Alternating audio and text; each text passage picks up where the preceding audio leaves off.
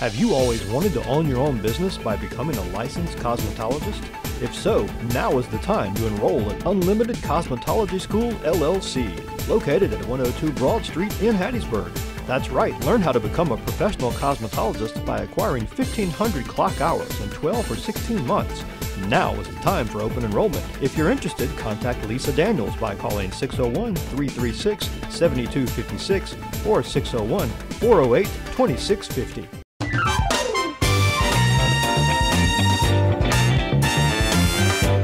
Hello, my friends, my viewers, my partners. I'm just so glad you're joining us. It is such a blessing. I get excited when I get in front of this camera because I know that God has a word for you. I've been praying and I've been seeking God. I've been ministering in different places and I've been asking the Lord, God, what is it that you have for the people? So I have a word for you today, and I hope that you're going to be blessed by this word. If you know of anyone who knows that they need a blessing and they need some deliverance, they need some healing, they need to find out what their purpose is. They need to understand what process is. They need to understand what destiny is. Call them. Tell them to tune in to Hannah Hopkins today on Lifting You Higher TV Ministries. Before I get started, I want to say a word of prayer. Lord God, we come before you right now to thank you for this opportunity.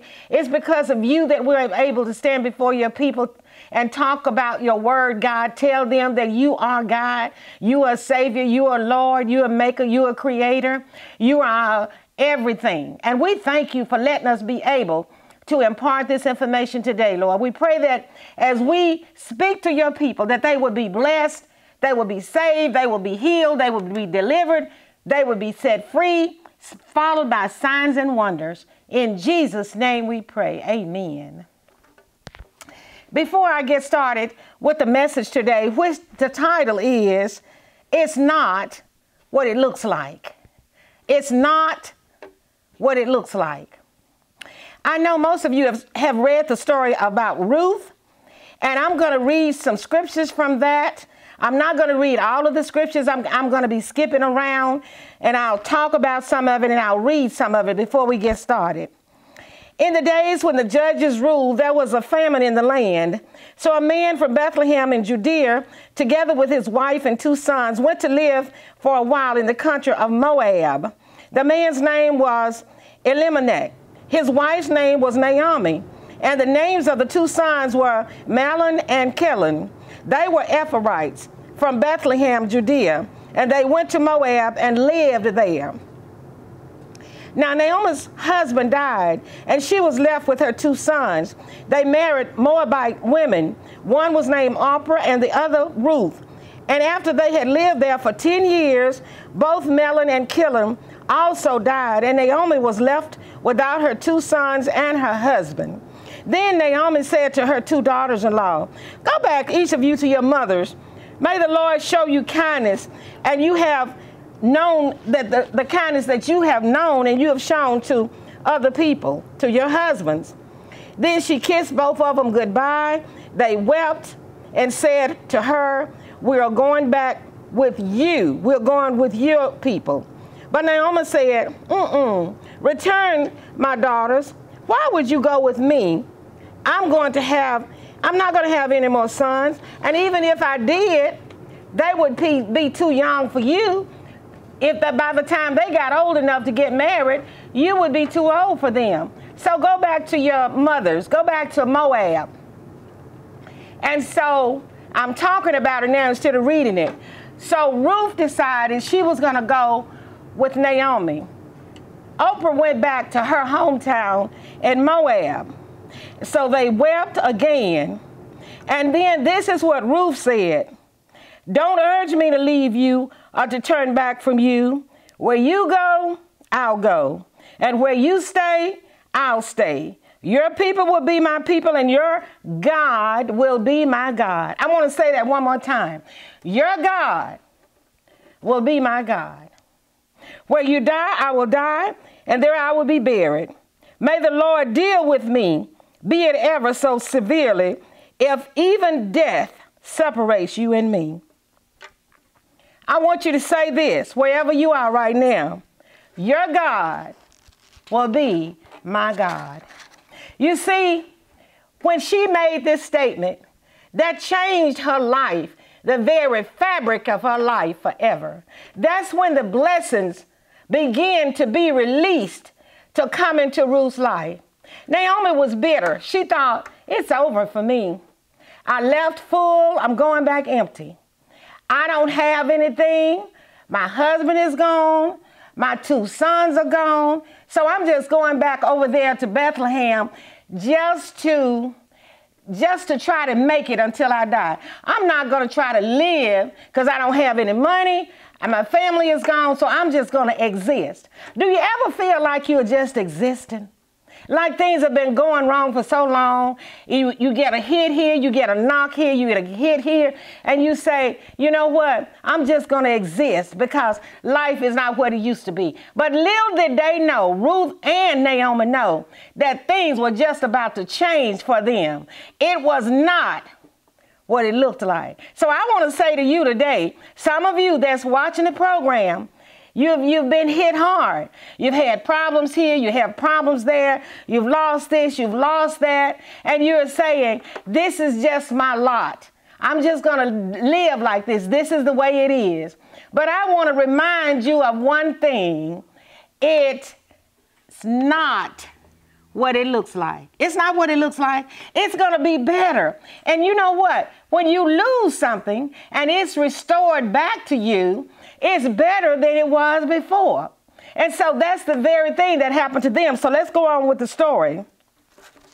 And so Ruth said, you know what? My mother-in-law doesn't have a husband, and our husbands are gone, so I'm going to take on the responsibility of taking care of my mother-in-law. She made that sacrifice. It's good to make sacrifices for other people, because while you're making something happen to make somebody else happy or complete, God is working on your behalf. You're so busy trying to help somebody else until God says, I see you. I know what you're doing. So you know what? I'm going to give you what you need. I'm going to open some doors for you. I'm going to make some ways for you because you are giving up what you have to help somebody else. Life can make us feel like we're going in circles. Sometimes it gets hard. But Psalms, I think it's 30:5 tells us that weeping may endure for just a night, but if you can hold out until tomorrow, joy is coming in the morning. Some of you are just like Naomi. You think, I'll never be happy again. Some of you are like Ruth. I might not be where I want to be, but I'm going to help somebody else get where they are trying to go. And so when you do that, you're going to see the hands of the Lord begin to move on your behalf. You see, God knows how to turn the tide. He knows how to change things. He knows how to turn things around. For everything we go through, there is a purpose. Now, I don't know what it is, but wherever you are right now, there's a purpose for you being where you are right now. So Ruth's marrying Naomi's son, Chilion, who believed in God, happened for a purpose. She was a Moabite. She didn't believe in the true and living God. But when she got to know Naomi and her husband, she saw something in them that she liked. So she goes through the process of losing her husband, being sad, before she walked into her destiny. Sometimes sadness ushers in blessings. Sometimes misfortunes usher in blessings because it was not what it looked like. Little did Ruth know that a good life was just about to begin. She was about to go marry the wealthiest man in that land. Some of us want a Boaz, but we don't want to glean. Ruth went out in the field and she gleaned. Somebody was watching her, and they told Boaz about her and how she was taking care of the mother-in-law who was kin to Naomi's husband. They were all in the family together, and that impressed him. When you help somebody else, when you do for other people, somebody is watching you, and they are telling other people about you. Your goodwill will pay off.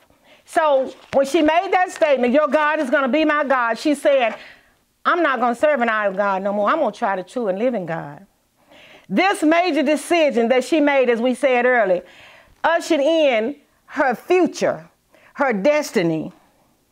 Let me tell you something that I thought was interesting. Ruth married a Christian man, and she became the great-grandmother of David. David slew Goliath, and guess who Goliath's mother was? Oprah. Oprah went back to be a Moabite to Moab, and she was a mother of Goliath, and Goliath was slain by David. You see when a Christian person gets in line and do what they're supposed to do, how they'll come out on the winning end every time? Destiny was calling Ruth to greatness.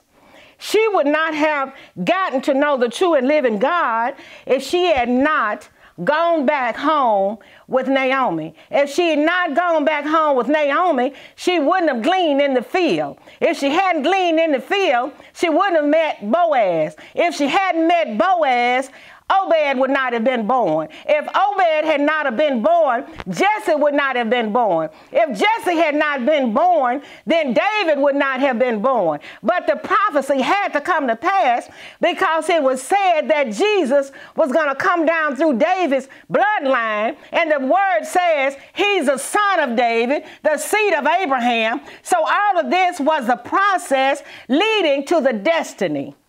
So when you're going through things, you got to understand there are steps that you have to take. There are things that happen in between you walking into that God has for you. David was a man made after God's own heart, and Ruth was his great-grandmother. Now, see, you can't look at a person at what they are doing now and say what they are going to be tomorrow, because Ruth was a Moabite. She becomes saved. She births David into the world. Jesus come down through David's bloodline. So don't look at the prostitute out there. Don't look at the woman out there on the street. Don't look at the alcoholic. Don't look at the drug addict and say what they'll never be, because God can take it. He can turn them around. He can make them into being what he wants them to be, because it's not always what it looks like. When we are going through things, God is shaping us. He's molding us. He's pruning us. He's preparing us for something great. A cake is not good when you look at the raw ingredients, the eggs, the butter, the flour, the flavor, and it's all raw. You can't eat it. But when you put that cake in the stove and you start smelling it cooking, you smell that good aroma, and it comes out, it's something good. Something good is going to happen to you. Stay tuned. I'll be right back. If you are being blessed by this program, we need your financial support at this time. Please consider becoming a partner or making a donation to this ministry. Donations can be made using PayPal at Hannah Hopkins Ministries or by mailing your donation to P.O. Box 17405, Hattiesburg, Mississippi 39404. We appreciate your financial support. Please pray about being a part of spreading the gospel of Jesus Christ during this crucial time by making your donation today. If you have a prayer request, please call us at 1-800-305-1928. If you don't get an answer, please leave your name and number and someone will call you back.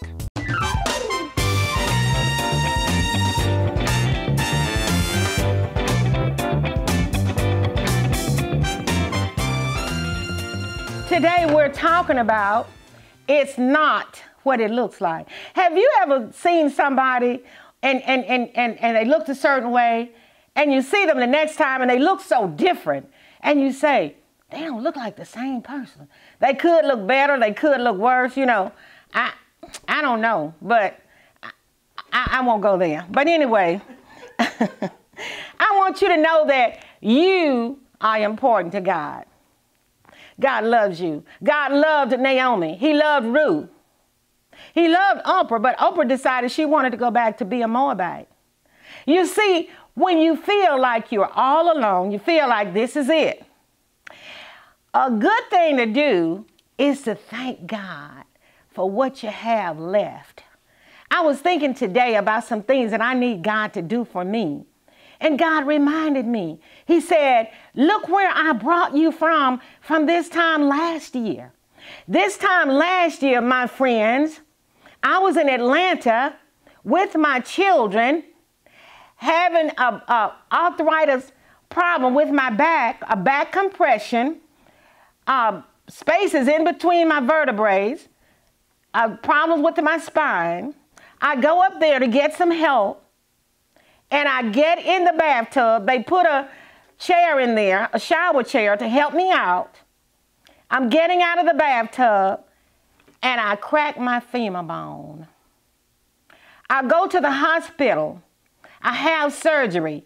This time last year, I was in Wellstar Hospital, couldn't walk, couldn't turn over, couldn't go up from one end of the bed, scoot up on the pillow, totally dependent on other people. When I go to my doctor's appointment, they're pushing me in a wheelchair, people. I get off the wheelchair, I get in a walker. I get off the walker, I get on the cane.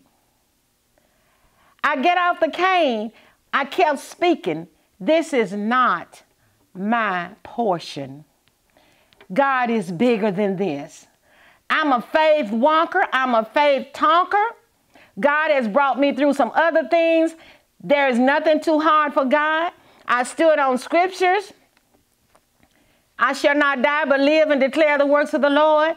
He sent his word and healed them and delivered them from their destruction. But he was wounded for our transgressions, bruised for our iniquities. The chastisement of our peace was upon him, and with his stripes I'm healed. I kept quoting the word. I kept speaking the word. I kept confessing the word. I kept believing the word. I kept singing. I kept praying, and I kept praising. I told my daughter, I said, it's time for me to go home. She said, Mom, you're not ready. I said, I'm going home. I'm going to Hattiesburg, Mississippi, and I'm going to drive my car. She said, oh, no. I said, okay, baby, just help me get home. I came home. 2 days after I got home, I started driving my car. I started physical therapy. And I stand before you today to say that it was not what it looked like. Because it looked like it was over for me. My mobility was over. When my husband transitioned, it looked like my joy was gone. But if you stand, you believe, you confess, and you get around other believers, watch who you're dealing with when you're going through these kind of things. You don't want to deal with someone who said, I know somebody else who went through that and they never did. They didn't. I don't want to hear that. I wanted to hear what the word said. You see, what I was going through was a fact. It was a fact that I didn't have my mobility. But the truth was, I was healed 2,000 years ago. The truth was, Jesus took the stripes for this arthritis that the enemy brought upon me. The truth is, it's not over until God says it's over. The truth is that it was not what it looked like. I feel the comforter. I feel the comforter. I feel like some of you need to hear this because it's not looking good. It looks bleak. Some of you have children that are sick. You have children who are on drugs. You have spouses that are sick. Some of you can't pay your bills. Some of you have relational problems on your job. Some of you don't know how you're going to make it from one day to the other. Some of you are dealing with mass depression and oppression. It doesn't belong to you. It's not your lot if you are a child of God. Naomi and Ruth realized that being hungry, being poor was not their lot. But let me tell you what they did. They came up with a plan and they followed that plan. Ruth followed the information that was given to her by her mother-in-law, Naomi, and it worked. And that's why I need to go to this part and go and give you this, and then I'll come back to the other. I want you to write this down. If you have some paper, I want you to write down what I'm about to give you, because this is going to really bless you if I can find it and if I put it in my notes. I think I did. I think I will. I think I did. I think I will. So I want you to listen to what I have to say. And what I have to say is this, that God favors me. The favor of God is on my life. That's number one. The favor of God is on my life. Number two, God is going to give me a plan. God is going to give me a plan as I seek him. And number three, I'm going to follow that plan. Number four, I'm not going to get ahead of God. If you do those four things, I didn't find them, but I remembered them, you're going to see God working in a miraculous way, and it's not going to take him long. Whenever I have a major decision to make, I say, God, give me a plan. Tell me what to do. God did something for me Sunday that blew my mind. And I had just prayed about it. I was about to get depressed and oppressed about it. And within 30 minutes, God solved that thing for me because I asked him to give me a plan. Look to the hills from which cometh your help. Stop looking to people. Stop looking to your friends for answers. Stop looking to even people in the church. They love you, but they don't always have the answers. Stop looking to your job for your monies to come in. Don't stop working now. Don't stop working. But know that God can multiply what you're making, and also he can give you money in unexpected ways. And so that's why you got to stay open to the plan. I mean, that just been sticking in my mind. Follow the plan, follow the plan. David followed the plan. David said, God, should I pursue or should I not pursue? When he got back to Ziklag, his children were gone, his wives were gone, the houses had been burned. His friends turned their back on him. See, when you down, people want to turn their back on you. When you up, everybody's flocking to you. They said, David, you the cause of this happening, and we're going to stone you. They got mad with him. David went to God, got a plan to go after the people that had done that to him. And guess what? God told David, pursue.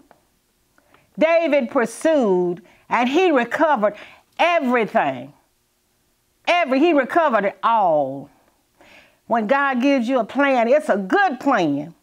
Abraham kind of veered away from the plan, trying to do it his way. Thought, Sarah needed a little help because she was so old. But if God said you're going to have a baby at 99, then you're going to have that baby at 99. And that's exactly what happened. Even though they veered off, God still kept his promise. He's a promise-keeping God. I wish I could finish this message because I got a lot of more meat I want to share with you. But I want to share this with you. Just because your prayers have not been answered does not mean that God is not going to answer your prayers. A delay is not saying that it's not coming through. It's just not coming at the time you want it. See, sometimes I want things and it's not time for me to have them. Sometimes I have to just wait on God, because when I wait on God, he knows what's best for me. Sometimes I'm wanting things that's not even good for me. And if I got them, I might forget about God. I don't want to get anything that make me forget about God. Stop worshiping God. Stop putting God first in everything that I do. I don't care what I get. I want God to be first in my life. You got to remember that stuff will not make you happy. People will not make you happy. The joy of the Lord is your strength. And when you serve God, put God first in your life, you setting yourself up for a breakthrough. Ruth set herself up when she said, your God will be my God. Your people will be my people. Where you are buried, I'm going to be buried. I'm in this thing all the way. I don't have just one foot in. I'm in it from the beginning to the end. When you say you're going to serve God, you're going to have to serve him from the beginning to the end. I wish I could tell you some of the things that God is doing for people in these last days. Revival is breaking out. It's breaking out everywhere. You turn the news on, you hear the bad thing. But if you read the word, you read the good things. If you talk to people who are serving God and seeking God, you're going to find out some miracles are happening. I ministered the other day. People were healed. People were healed from headaches, healed from leg problems because the gifts were in operation. God wants to put the gifts in operation. He wants you to be a part of this end time revival that's going on. Are you ready to step into the water? Are you ready to get off the riverbank? Are you ready to go all the way? Are you ready to say, for God I live and for God I die? Are you ready to say it's not over until God says it's over? Are you ready to say it's not what it looks like? Are you ready to say that God will never fail me? He'll never leave me. He'll never forsake me, but he's going to be with me. I don't care what I'm going through. God is going through with me. If I'm up on top of the mountain, he's up there with me. If I'm in the valley, he's down there with me. If I'm in trouble, he's there with me. God is with you everywhere you go. You got to realize, regardless to what is happening, how your children are acting, how you feel in your body, how broke you are, how lonely you are, how sad you are, it's not over yet. God is there. He'll be there all the time. I wished I could sing. I would sing that song, all my life he's been faithful. All my life he's been so good. Every breath that I'm breathing, I want to sing of the praises of the Lord. If you need prayer, I'm going to give you a different number today. Call 601-549-1891. And I'm going to put my address on the screen because y'all need to send me some money. I need some money, honey.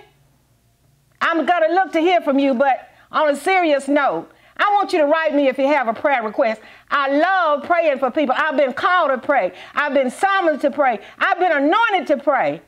And when I pray, things happen. Not because of me, but because of him. I love you and God loves you. And don't you ever forget about that. When the devil come knocking on your door talking about nobody loves you, nobody cares about you, say, devil, you are lying to everybody that agree with you. Because Jesus loved me, this I know, I got to go. Until next time, I'm Hannah Hopkins with Lifting You Higher TV Ministry saying, you be blessed. For a donation of $10 or more, we would like to send you a copy of our signature keychain. For a donation of $20 or more, a copy of our book, Speeches for Any Occasion. We accept PayPal and Cash App. Or send check or money order to Hannah Hopkins Ministries, P.O. Box 17405, Hattiesburg, Mississippi 39404.